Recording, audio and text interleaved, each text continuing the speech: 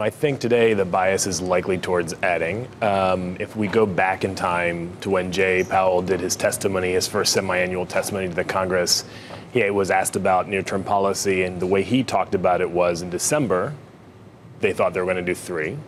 The news that they've got since December has been the tax cuts will be more front-loaded, the spending package is there, they hadn't thought about it, and inflation's looking better than it had before.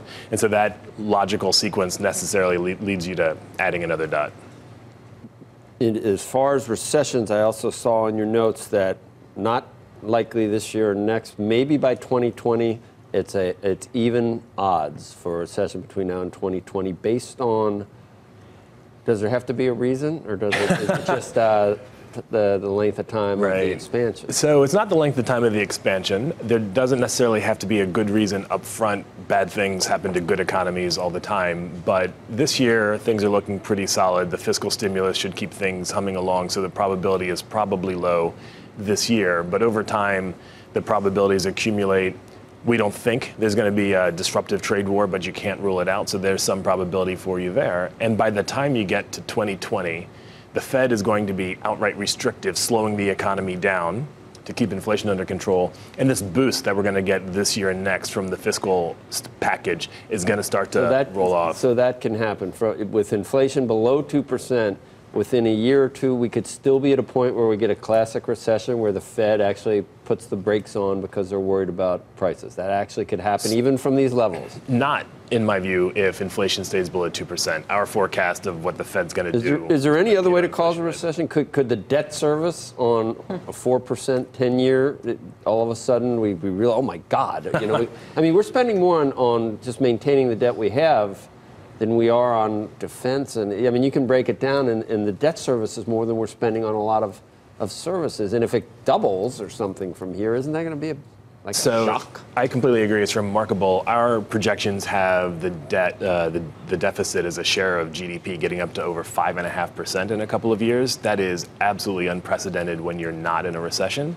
And so and we don't think of this as the base case, but there's always a risk that people could take a look at that, markets could take a look at that and decide to just step back just a bit. And those higher interest rates from people stepping back from treasuries, that could be an adverse shock to the economy. Okay, RJ, I think you're a little bit more sanguine, I think. You don't think, what was your no recession in how long, 3 to 5 years? Or what's your view?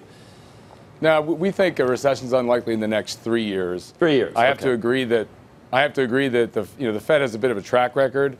Over tightening followed by recessions within the next 12 to 24 months is something that you see often in history. Your point, Joe, about the debt and the debt burdens suggests that the Fed faces limits on how high they can go before we start seeing some, call it self-correcting mechanisms. Stocks, corporate performance, interest costs, squeezing financial performance. So I don't think we're apt to see the Fed turn too aggressive for fear that they go too far. And although the dots are biased higher today, I'm not sure the 2018 median dot is apt to go up. I don't know if the Fed wins, if you will, by getting more aggressive right away. I do expect the trajectory of dots in the out years and maybe even the long run dot to shift higher. And that makes sense for all the reasons you guys discussed. The economy's doing better.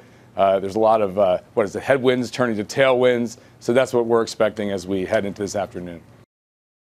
Hey there, thanks for checking out CNBC on YouTube. Be sure to subscribe to stay up to date on all of the day's biggest stories. You can also click on any of the videos around me to watch the latest from CNBC. Thanks for watching.